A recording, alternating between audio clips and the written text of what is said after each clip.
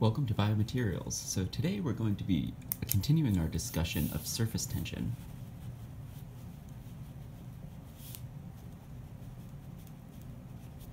And in particular today we're going to be talking about the surface tension and its interpretation as an energy per unit area. But before we do that, let's just do a quick review of last time's interpretation of surface tension as a force per unit length. So surface tension has these two interpretations, one as an energy per area and the other as a force per length. So in this force per length interpretation, we talked about surface tension in the context of how a droplet might interact with the surface. So let's say I had some surface here and a droplet on that surface, and then maybe I had a surface of a different material over here and a droplet on that surface. So let's say I had a hydrophobic surface and a hydrophilic surface, and put a droplet on those, and up here we're sort of doing a side view here, and up here I had air in both cases, so I'm looking at these surfaces from the side. On a hydrophobic surface, we know that droplets tend to bead up like this, and on a hydrophilic surface, they tend to stretch out a little bit more. One thing that we can measure about these two circumstances is the contact angle. So if we draw a line that's tangent to the surface and intersects the contact point, we can say, hey, there's some angle. There's some angle in that surface, or some angle that this line makes with the solid surface. And well, I guess there are two angles that are complementary, but by definition, the angle that this contact line makes with the surface in the fluid part of that interface is this angle theta, and we call this the contact angle.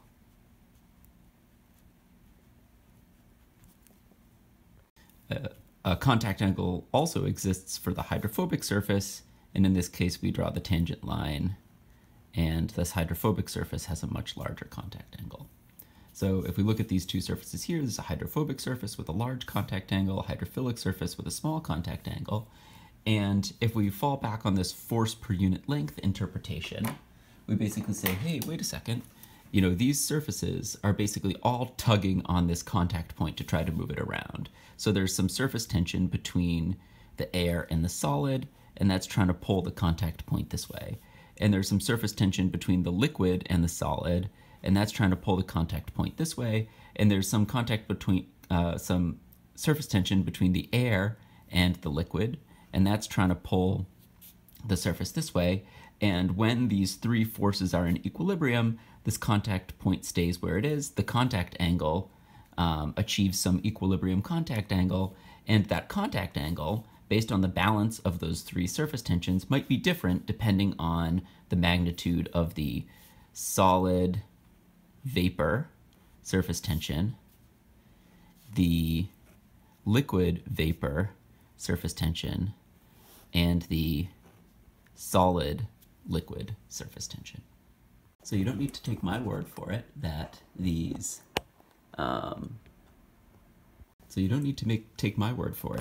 hydrophobic surfaces tend to have very rounded up droplets that are trying to minimize the amount of area between them. So hydrophobic surfaces have very rounded droplets with very large contact angles, and hydrophilic surfaces tend to have very stretched out droplets with very small contact angles. We can see this in real life. So here I have a demo. I have two surfaces. One is this glass pie dish, and the other is this plastic soda bottle.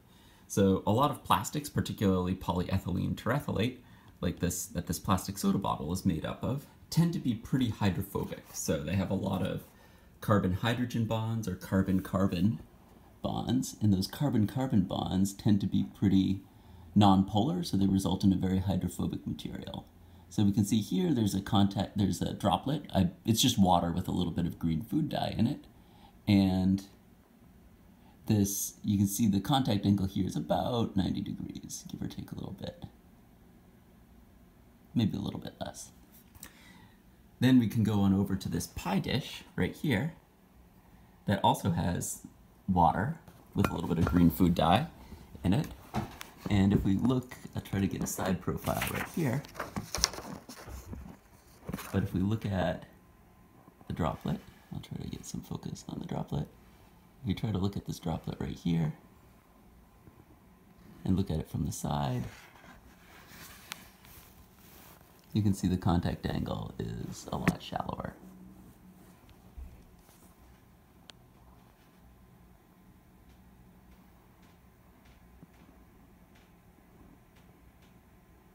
You can see it's a much shallower contact angle than the plastic, which had a pretty steep contact angle. So what physics are involved here? So basically a low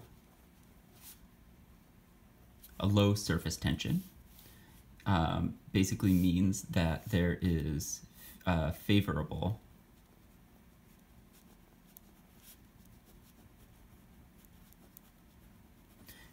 interaction between the two phases, be it a solid vapor or a liquid vapor or a solid liquid. If there's a low surface tension between the two types of materials, then there's a favorable interaction between them. And that's consistent right here.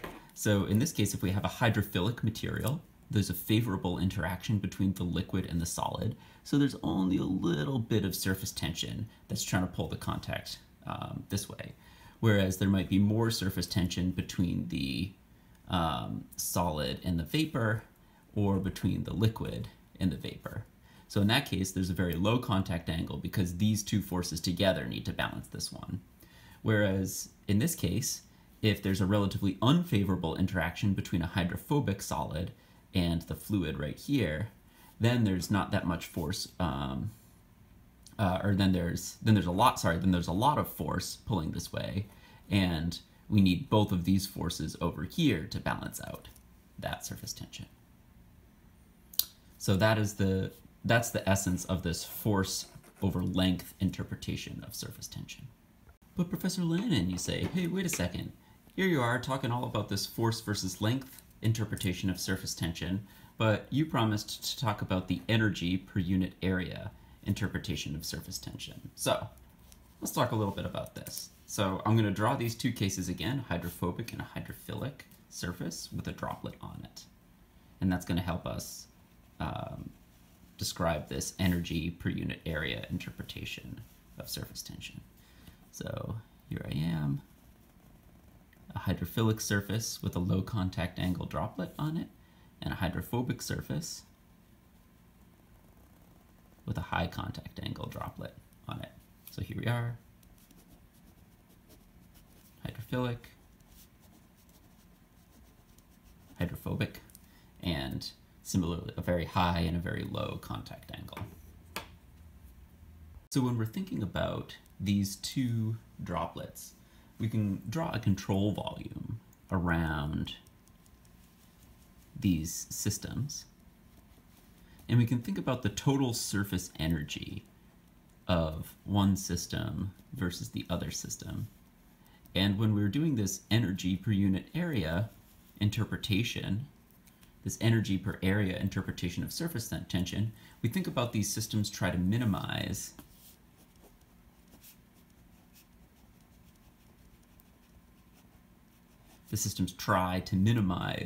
their overall energy. We can think about this as like a ball rolling down a hill and trying to occupy the minimum potential energy of a system. We can think about droplets moving around, changing their shape in order to try to minimize their overall energy associated with surface tension. So if we think about surface energy,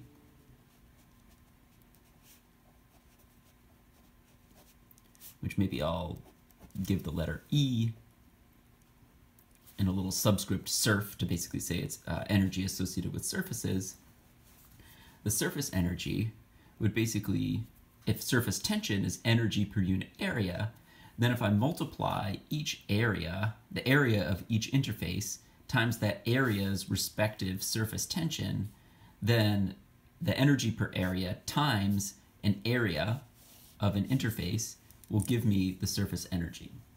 So for example, there's three areas and 3 surface tensions that we need to worry about. So what 3 surfaces do we need to worry about? Well, let's do a little color coding. So let's say there's a solid, in either of these circumstances, there's a solid vapor interface, which I'll color code green right here. Sorry, there's a solid liquid interface, which I'm going to color code red. Sorry, changing my colors here. There's a solid liquid surface, which I'm going to color code red.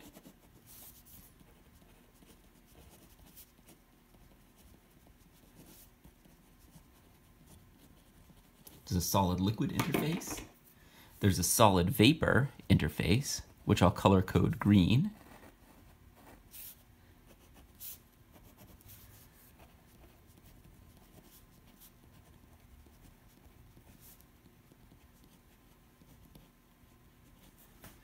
And then there's also a liquid vapor interface, which I could color code blue.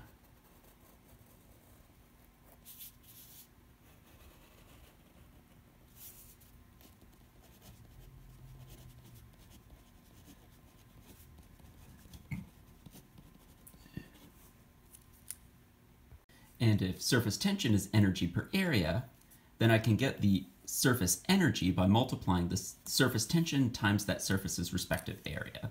So how do we go about doing this? Well, there's some, let's say, there's an area of the solid liquid interface, and if I multiply that area by the surface tension, by the solid liquid surface tension, this product essentially gives me the energy associated with this interface or with this interface for these 2 respective systems. But this isn't the only surface energy which contributes to the overall surface energy. There's also a contribution from the solid vapor area. So there's, let's say, some area here that the solid part is in contact with the vapor. So there's some solid vapor area and some solid vapor surface tension associated that arises from the chemistry of the gas and the chemistry of the solid. And there's a contribution to the overall surface energy associated with this interface. And then similarly, there's also an area of the liquid vapor interface and a surface tension associated with the liquid, with the chemistry of the liquid and the chemistry of the vapor, so there's some surface tension associated with that. So the overall surface energy is the sum of the solid liquid surface energy, the solid vapor surface energy, and the liquid vapor surface energy, as given by these 3 products right here, all added up. So consistent with what I described here, low surface tension being a favorable interaction, the opposite, so a high surface tension, is essentially a big penalty to the overall energy, right? So these droplets are trying to occupy they're trying to minimize their overall energy. So if, for example, a surface tension is really high, then it's going to try to keep the area low. So if surface tension is high, the system tries, I'll put that in quotes because again, it's physics, it's not really making a choice. If surface tension is high, the system tries to keep area low associated with that interface. So for example, over here we have a hydrophilic surface, and the hydrophilic surface, this one right here, this surface has a low solid liquid surface tension. And because this surface has a low solid liquid surface tension, it can afford to have a high area. And this one, on the other hand, has a high solid liquid surface tension because it's an unfavorable interaction between a hydrophobic solid and this water, which would be a polar liquid. So there's a high solid liquid surface tension, and So this droplet is trying to keep this area as small as possible because it doesn't want to pay a huge penalty to its overall surface energy by having this interaction. So you can think about surface tension whatever you want, right? You can think about it as a battle of forces where the forces are acting on the contact line and moving that contact line until the contact angle gives an appropriate equilibrium between these forces tugging on the contact line. Or you can think about the fluid, the liquid, wiggling itself around, changing its shape until it's occupied its lowest energy state, and this lowest energy state essentially being a balance between the areas of these three interfaces and the penalties, the prices that it pays for each of them, right? So for example, this droplet here stretches out because it doesn't need to pay a very big price for contact between the liquid and the solid, but it might sort of increase some other areas. So it decreases a solid vapor interface, it increases a solid liquid interface, and overall it's kind of paying the lowest price to occupy this state as compared to another one. Whereas, and if you change the prices, i.e. change the surface tensions, then that's going to change the shape of the droplet to try to find a different shape that minimizes its overall surface energy. So why do we care, right? Why do we bother even having two interpretations? Why do we even bother with this energy per area interpretation? Well, one, it helps us explain physical phenomena like why droplets take certain shapes. But from a more quantitative perspective, it allows us to predict physical phenomena.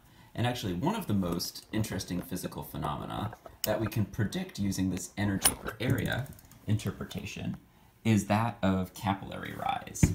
So you might have noticed that if you have a glass full of liquid, for example, water with a little bit of green food coloring in it, and you look at and you put a straw in that liquid, you might see that the fluid actually rises up to a higher level inside the straw than outside of it. And even if I move the straw around, basically the liquid occupies a similar equilibrium level. So I'm not, the top of the straw is totally open. I'm not doing any funny games, right? I'm not doing this thing where I'm trying to pull up the liquid by closing off the top of the straw. Nope, I'm opening the top of the straw. It's just a surface tension phenomenon that draws up a little bit of liquid into the straw. And again, this isn't like a perpetual motion machine. It's not like a pump. It's not like the fluid is constantly being drawn up, but there's the straw, a little bit of liquid gets drawn up into the straw in order to try to minimize the overall system energy. So why do we care about liquids going up into straws? Well, we might care about this. We might care about this phenomenon of capillary rise. We might care about this phenomenon of capillary rise by which liquid goes up into a straw. We might care about this for a couple of reasons. One, it's the way that trees or plants drink water. It's how they are sort of able to pull water up from their roots into their leaves. They do so via capillary rise. And they do this through the xylem. It's a good Scrabble word. They do this via their xylem, which is essentially a whole bunch of little capillaries that make up the stalks of plants. We might care about this in microfluidic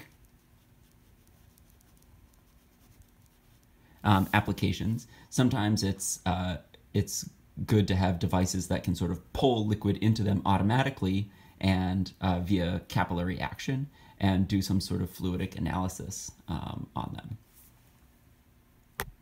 So let's sketch out what our system looks like. So imagine we have a dish of water and we have a straw sticking down into that water.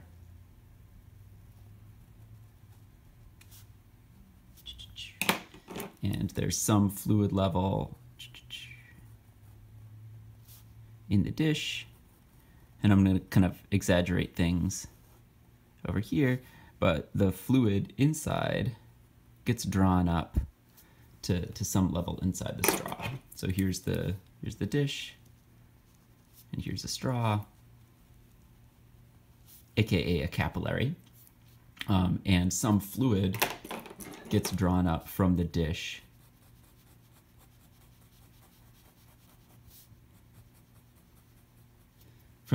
into the straw. So take a moment now, pause the video, and think about what sort of parameters might be important, right? So, you know, what interfaces exist and what properties of the interfaces are important. What other problem parameters exist? For, you know, for example, is there gravity?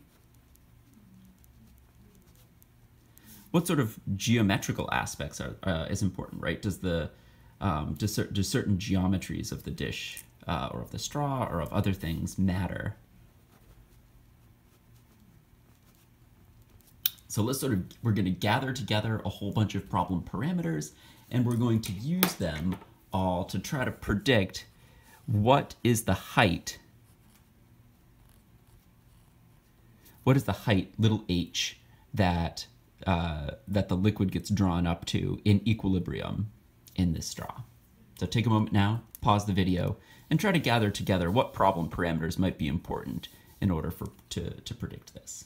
So let's try to make this prediction, little h, in terms of properties of the fluid or of the interfaces or of the system, things that we could measure rather than things, things that we could measure or things that we could look up or things that we already know. So some things that I think might be important in trying to solve this problem. Well, first, if you imagine if we have this dish and we have this straw, we might think about gravity. Gravity essentially trying to pull the fluid down.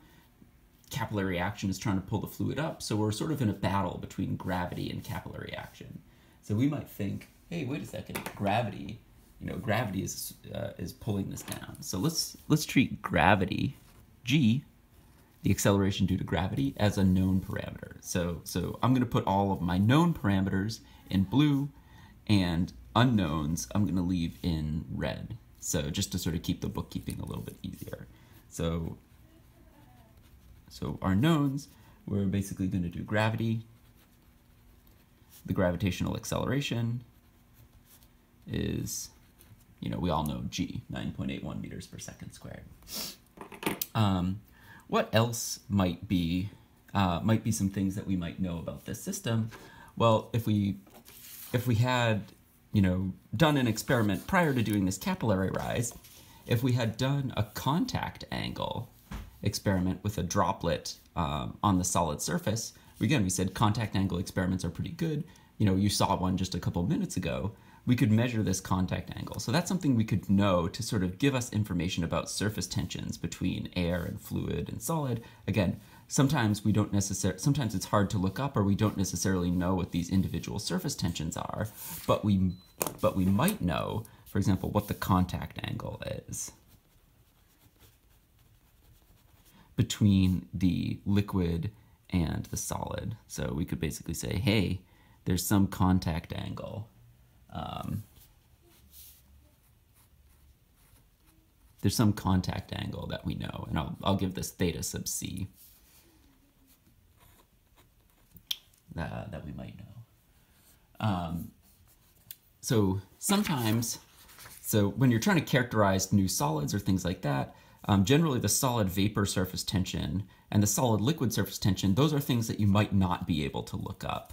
But you can oftentimes look up, in a book or on the internet or whatever, liquid vapor surface tensions are pretty well known. You can type in the Google or whatever, what is the liquid vapor surface tension between air and water? And then boop, it'll tell you the answer. So liquid vapor surface tension is something that we could treat as a known. And then finally, I said, hey, wait a second, there might be some geometry of the problem that might be important. And qualitatively, you might know this. Here we have some liquid going up in a straw of a certain diameter. But if we talk about plants drinking water, we know plants can pull water all the way up to their leaves, much more than the few millimeters that we saw growing up in the straw.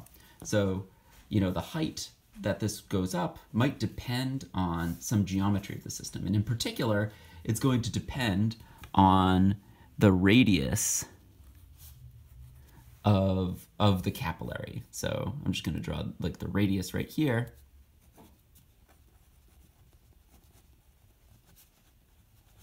The capillary radius, little r, is going to be important. And spoiler alert, the smaller r is, the higher the fluid's actually going to be able to be drawn up into it.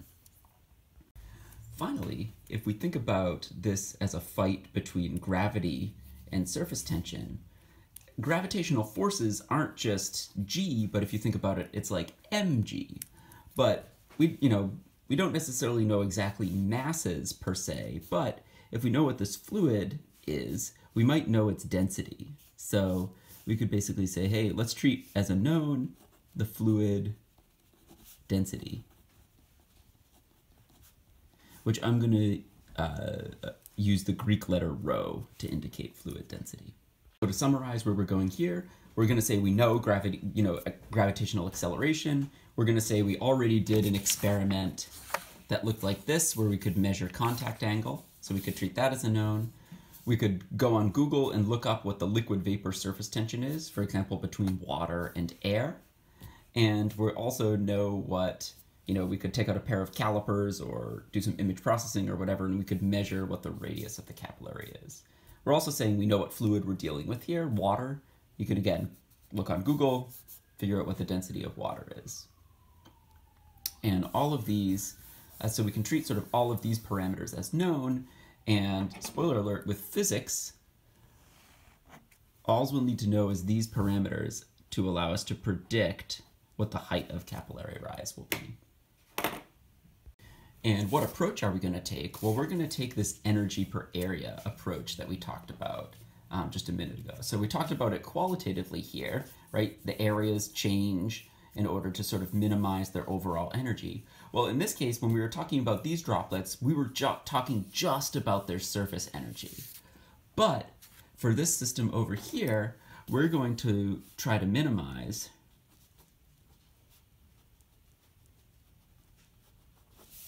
the overall energy. And the overall energy is going to have two contributors. One contribution from surface energy. But if we think about this as a battle between gravity and capillary, gravity and surface tension, this capillary rise being a battle between gravity and surface tension, some part of that energy for the system is going to be surface energy, but there's also going to be gravitational potential energy. So we're going to develop an equation for the overall system energy in terms of known parameters. And we're going to express the overall system energy as the sum of surface energy and gravitational potential energy. And then we're going to say, hey, what little h here will minimize my overall system energy such that it's a balance between surface energy and gravitational potential energy that minimizes this overall system energy. And last but not least, I'm going to include a term here, one more quote-unquote known, that won't actually be important for the final answer, but will be very helpful in our development of this. So I'm just going to say, hey, it would be relatively straightforward to know what the overall height of the straw is. So the total straw height, which I'll put as capital H. And spoiler alert, capital H actually isn't going to affect the overall result here, right? I could make this straw just barely bigger than little h, or, as high as the Empire State Building. It wouldn't affect what the little h is going to be, but just defining this as some known constant is going to help us in our development of the solution. So if I'm trying to minimize my overall system energy, well, I got to define what that system is, right? And similar to how we thought about defining a control volume to sort of talk about a system here, we should think about defining a control volume for this system right here. And the control volume that I'm going to define is basically the part that just barely coincides with the interface of the interior and the straw. So my system is basically this interface, is the interior, is everything in the interior surface of the straw.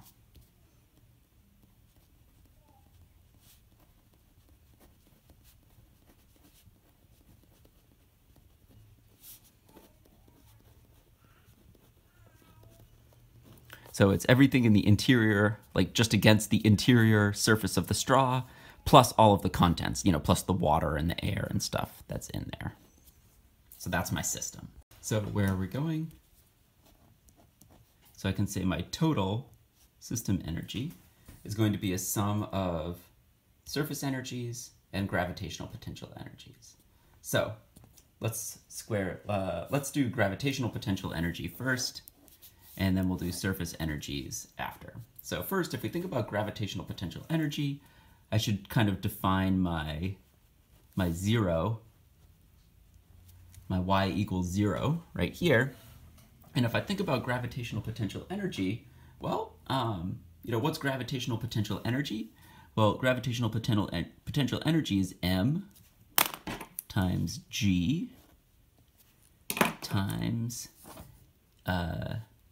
times the height of the center of mass. So I'll just do h of the center of mass right here.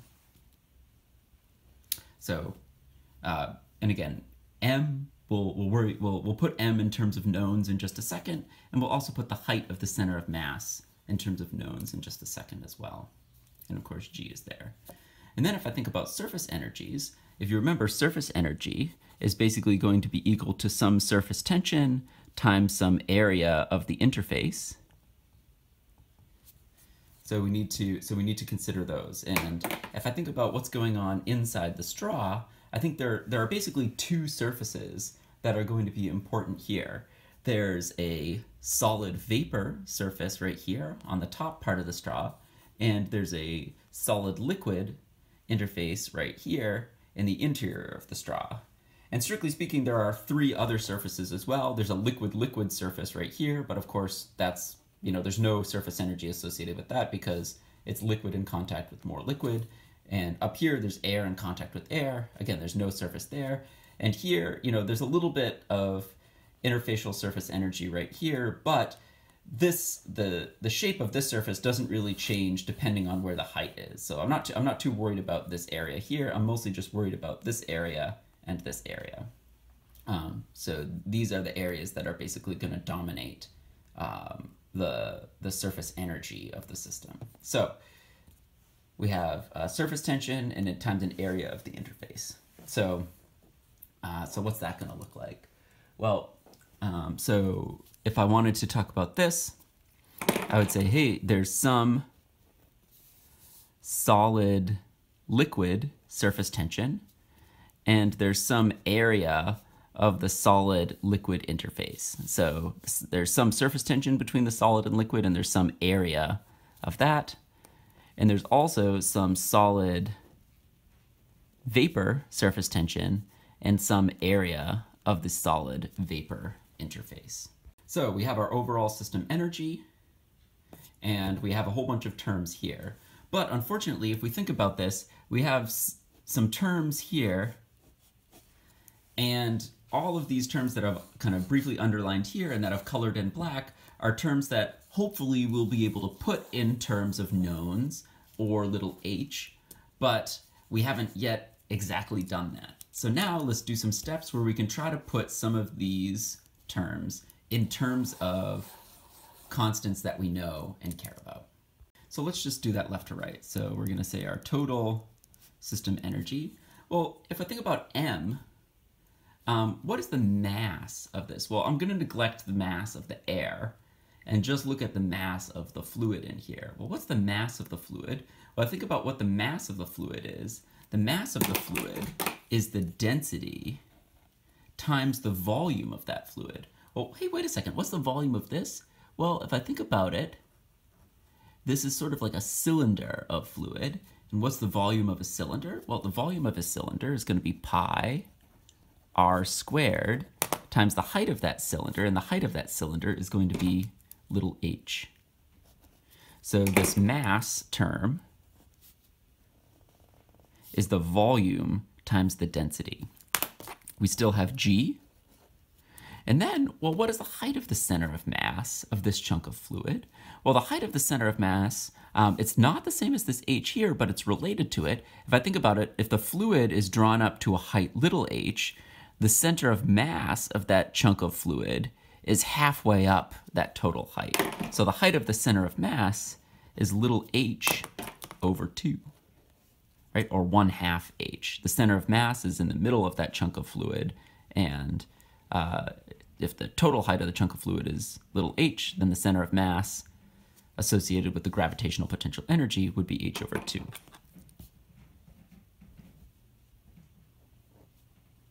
So there we are.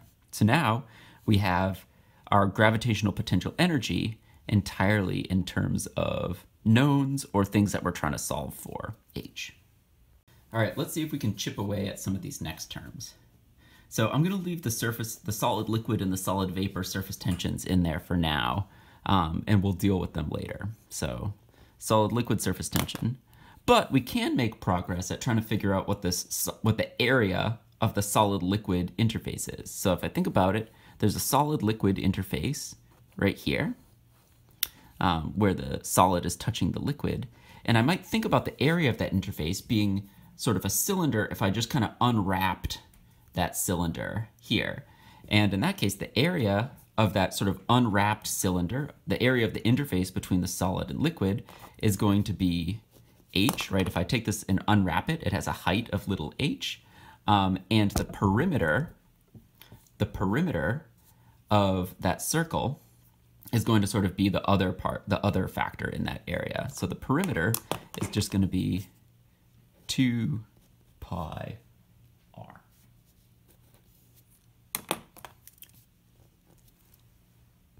Now, last but not least, we have our solid vapor part up here. So again, we're just going to leave the surface tensions in there for now. We'll deal with them later. But we can put these areas in terms of some knowns. So if I think about it, this also is the interface between the solid and vapor is also a sort of cylindrical surface that I can kind of unwrap and consider that area. And in this case, the height of this part of the cylinder is just whatever the whole height of the straw is minus little h. So what's that going to look like? So one dimension of my sort of unwrapped rectangle is going to be big H minus little h. And it still has the same perimeter as the other one, 2 pi r. So that's going to be the area.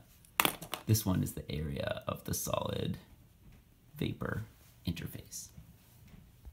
So what did I say we're trying to do? We're trying to find a little h that minimizes this function. So we're trying to find a little h that minimizes this function of h. Hey, wait a second. Do we know how to, if we have a function, how do we find a function's minimum or maximum? Consider for a second. If I have a function and want to find its min or its max, what sort of mathematical tools do I have to do that? Wait a second. I could dust off the old high school calculus. If I want to find the min or a max of a function, I can take its derivative with respect to little h, right? If I want to find an h that minimizes this function, I can take the derivative of this function with respect to h and set it equal to 0. And whatever h gives me a 0 for this function is either going to be a min or a max. Spoiler alert, for us it's going to be a min. So put a little more mathematically, we're going to take the derivative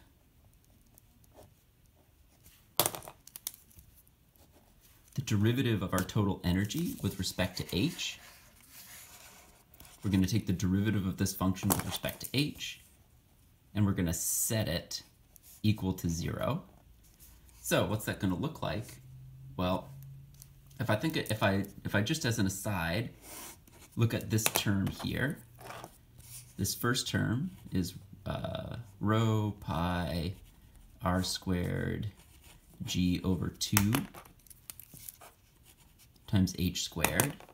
And if I take the derivative of this term with respect to h, well, all the stuff out here, all that is constants. And so then I have a rho pi r squared g over 2. And then if I take the derivative of h squared with respect to h, well, I could dust off the high school calculus. You bring the 2 down, and there we have it here.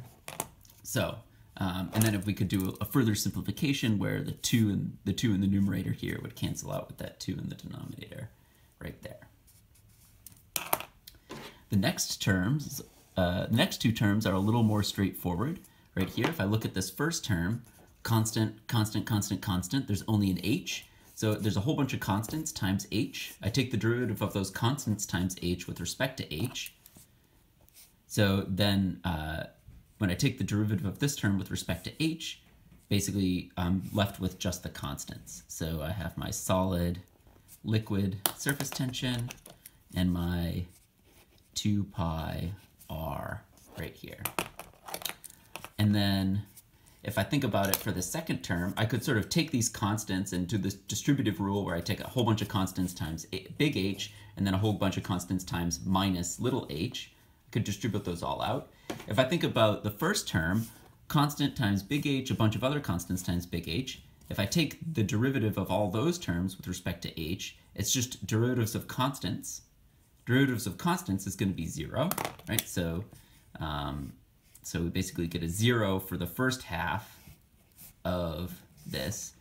And then when I distribute all of this stuff times minus h for the second half, I get just a minus solid vapor surface tension times 2 pi r. So take a moment now. We have some algebra here. See if you can solve that for little h. All right, so I took the liberty of solving that equation for little h, and I got little h is equal to minus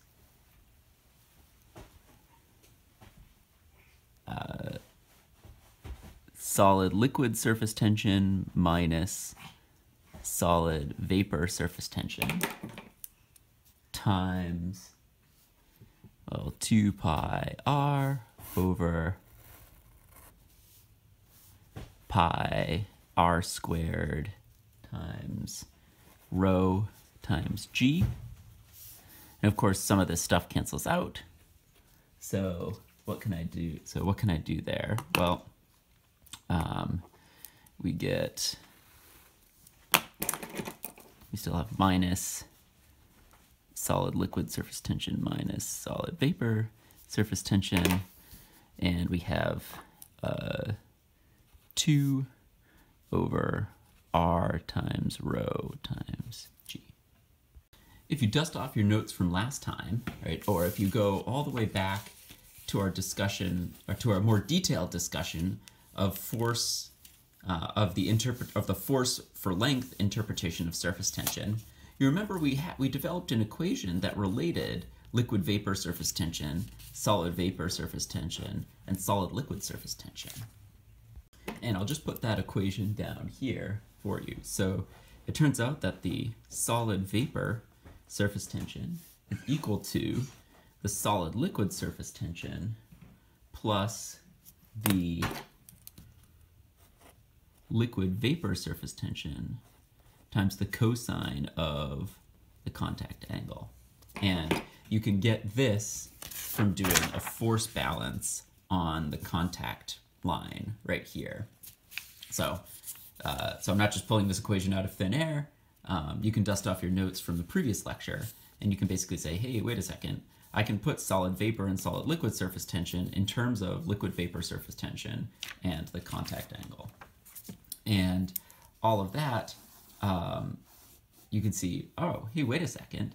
If I just do a little bit of algebra on this equation and plug it, right, if I do some algebra on this equation and I plug it in up here, I can make a further simplification to this top equation where I can get everything entirely in terms of knowns. So what is that going to look like when I make that substitution? Here we go.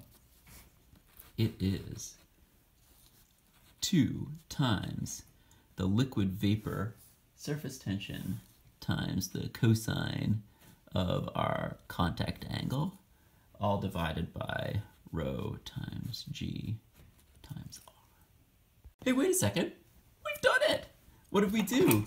We used physics to be able to predict the height of capillary rise, right? To be able to predict the height that fluid went up in our capillary, in our straw, and we predicted h entirely in terms of things that are known, like gravity, or things that are pretty straightforward to measure, like the density of a fluid, the diameter of a capillary, or a relatively straightforward contact angle experiment like here, like we actually just did at the beginning of this lecture, where we sort of just looked at the side of a droplet and inferred the angle.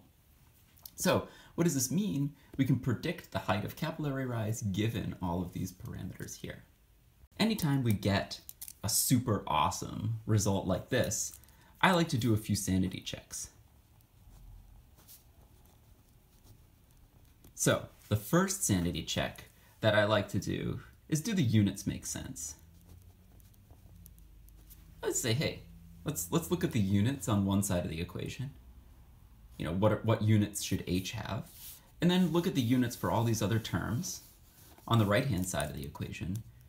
And the units on both sides of the equation better line up, right? If they haven't, then we've probably made some mistake. We've lost some term. We've, done some mathematical error. So let's look at the units, right? So if I think about the units on the left-hand side, height should have units of meters, right, if we're working in SI. And we want to say, hey, wait a second, do meters equal whatever I get when I plug in all the units for everything on the other side of the equation? So if I think about liquid vapor surface tension, that's going to be newtons per meter, right? If we say surface tension has units of force per length, surface tension is going to have units of newtons per meter. And the cosine of an angle, well, that's just not going to have any units at all. So we're just going to put nothing in there. Density is going to have units of kilograms per cubic meter. G is going to have units of meters per second squared. And R is going to have units of meters. Well, and at a first pass, we have newtons and kilograms. At a first pass, things don't necessarily line up. But if we dust off the old high school physics, we remember, hey, wait a second, a newton is actually a kilogram meter per second squared. So a newton per meter is going to be a kilogram meter per second squared per meter. And our denominator is going to be kilograms meters cubed meters per second squared times meters.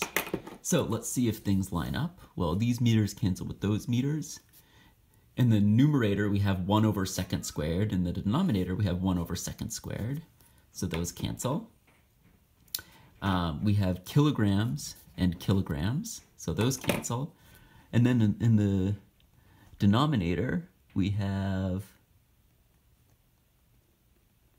Wait a second, did I lose something?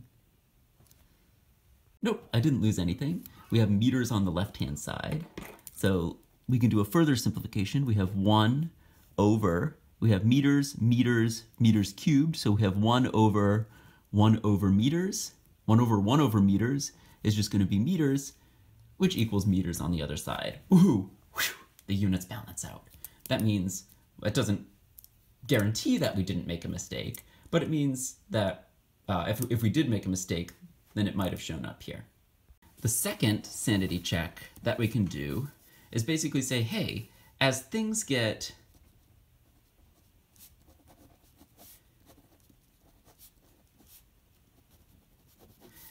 on the right-hand side get big or get small, how does that affect H, right? How does that affect our prediction of H?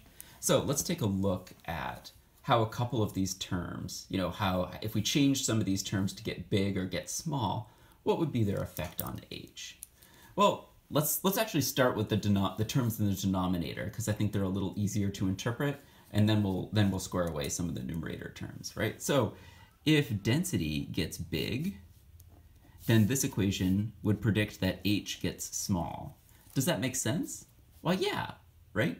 If we have a lot heavier, a lot denser of a fluid, then it's going to be harder for surface tension to pull that up the straw. So we're not going to be able to pull it up as far. Let's think about G. So as G goes up, H also goes down. Well, does that make sense? Well, yeah, I mean, I guess if we live in a world, if we lived on Jupiter where gravity is a lot harder to pull against, the fluid's not going to be able to rise quite as high up the straw, right? We're gonna have to pay a lot more gravitational potential energy to pull that fluid up. So as gravity goes up, H is going down. Finally, for the denominator terms anyway, as little r goes up, H goes down. And this fits with our physical intuitions, right? If I took a sewer pipe and put that in a cup of water, we wouldn't notice the water just rushing up the sewer pipe at all, right? We wouldn't notice hardly any capillary rise. You only notice capillary rise. You only really notice capillary rise in capillaries, right? In tubes where the radius is really small. So if we have tubes that have really big radius, we get hardly any height. Whereas if we have really narrow tubes that have small radii, then the height can actually be very large. So it makes sense. As the radius of the pipe goes up, this capillary effect, this capillary rise goes away. So let's square away this term in the numerator. What is the effect of contact angle on H? Well, as contact angle goes up, the cosine of the contact angle actually goes down, right? And if you looked at, what is cosine theta versus theta, is, up until we get to 180 degrees, as theta goes up, the cosine actually goes down, right? So as theta goes up, cosine of theta goes down, and if cosine of theta is going down, that basically also means that H is going down. So what does this mean? As our contact angle goes up, H goes down. Let's interpret this in terms of hydrophobic and hydrophilic surfaces. So what does this mean? If we have a large contact angle, then that's associated with a hydrophobic material. If we had a large contact angle, right, then H would go down. Well, heck yeah, right? Of course we're not going to get very much capillary rise if we used a hydrophobic straw to try to pull it up, right? A hydrophilic straw with a really small contact angle, right? The smaller the contact angle, the more hydrophilic the material is, and the more capillary rise we're going to get, right? So if we did the opposite of this, if contact angle were really small, then we would get a really large H, and that would be consistent with our interpretation of a hydrophilic material being able to pull the fluid up the straw a lot. So thus concludes our discussion of capillary rise and how surface tension can pull some fluid up a straw, not indefinitely up the straw, but only until the point where it minimizes the total system energy as a balance between gravitational potential energy and surface energy. But we're not done our discussion of, even though we're just done discussing capillary rise, we're not done with our discussion of surface energies or surface tension's interpretation of energy over area. So let's do a little thought experiment. Let's imagine I have two surfaces. I'm looking at a surface, and let's say I have one surface that's really smooth, and then another surface that's really rough, right? And then let's say, I have I have some fluid, right, like this, and I take my fluid and I take that fluid and put it on the smooth surface. And I also take this fluid and put it on the rough surface. Is the contact angle going to change?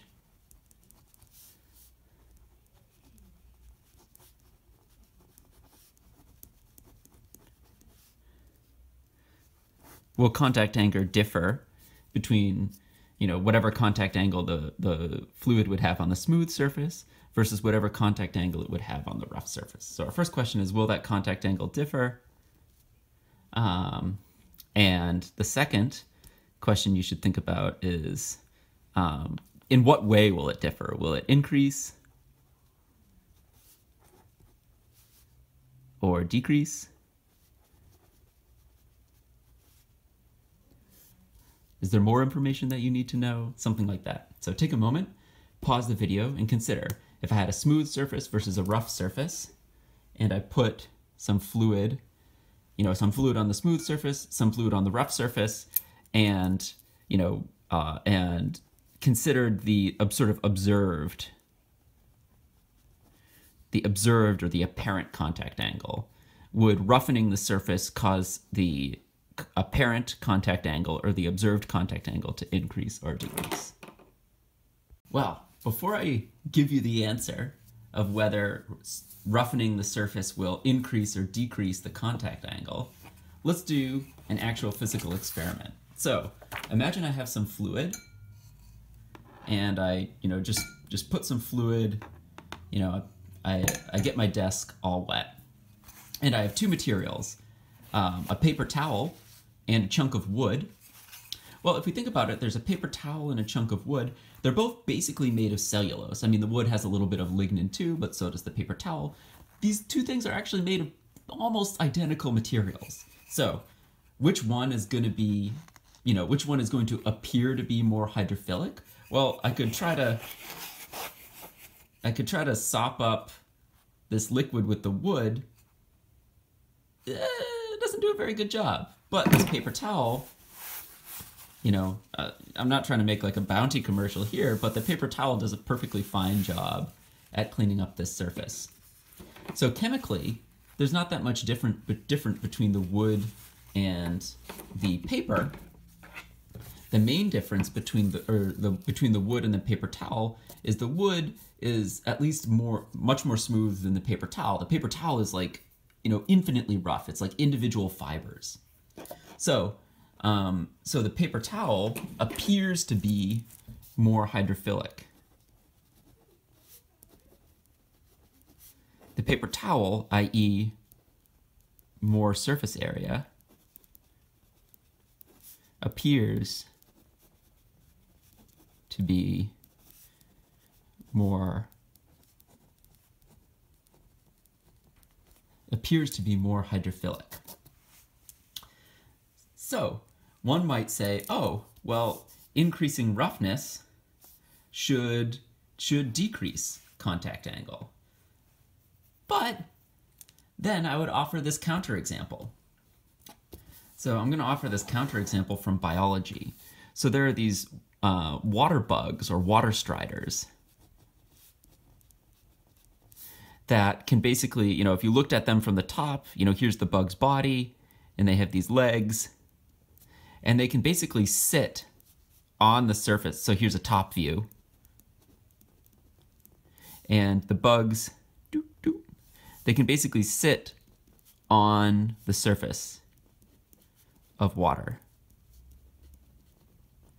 And if you zoomed way in to their legs, right, if you looked at their leg and then did a side view,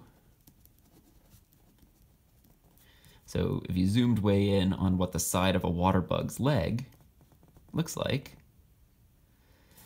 you know, here's the leg, and this leg actually has a bunch of waxy hairs. And if we think about wax, wax is a very hydrophobic material. And waxy hairs basically it's hydrophobic and lots of surface area.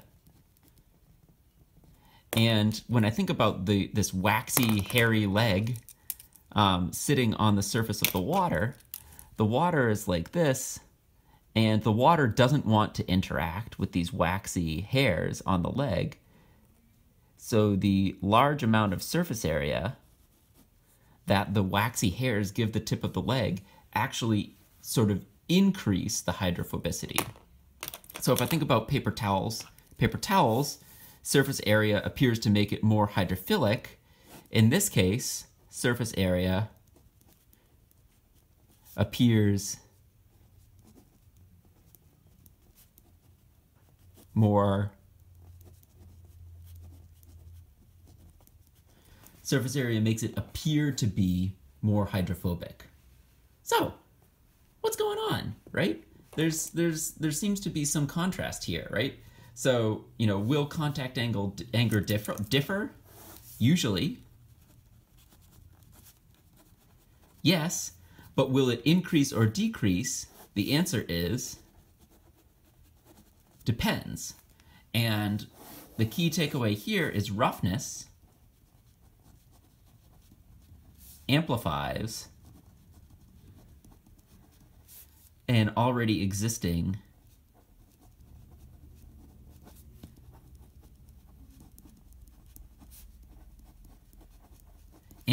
roughness amplifies an already existing effect.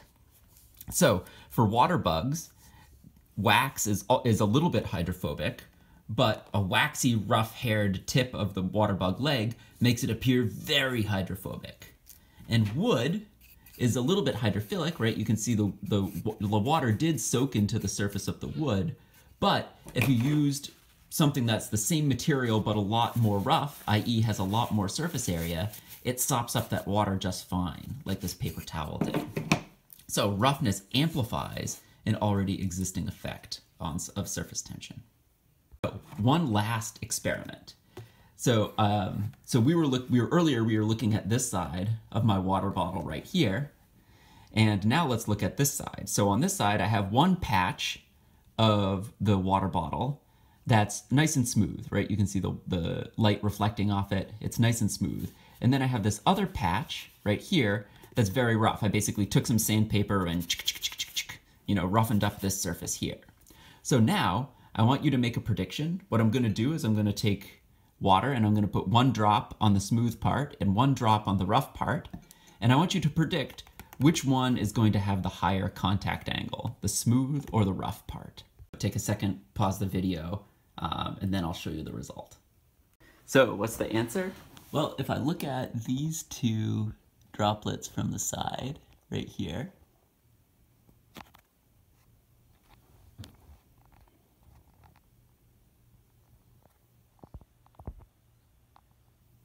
the contact angles are actually almost identical. And what's the reason? Well, if you look at the contact angle for this droplet on the smooth surface, the contact angle started off very close to 90 degrees, right? If we look at this edge right here, whoops, I just touched it. But if you look at the edge right there before I messed it up, the contact angle was close to 90 degrees. And if the contact angle is close to 90 degrees, it's basically a perfect balance. It's neither particularly hydrophobic nor particularly hydrophilic. So if we go back to this idea that roughness amplifies an already existing effect, if it had zero, if it was neither hydrophilic nor hydrophobic to begin with, then making it rougher or smoother isn't really going to change that at all. The end. So thanks for watching, and I hope you learned a little bit more about the interpretation of surface tension as energy per unit area. Hope you learned a little bit about capillary rise, and hope you learned a little bit about the effect of roughness on the apparent contact angle, or the apparent hydrophilicity and hydrophobicity of a material.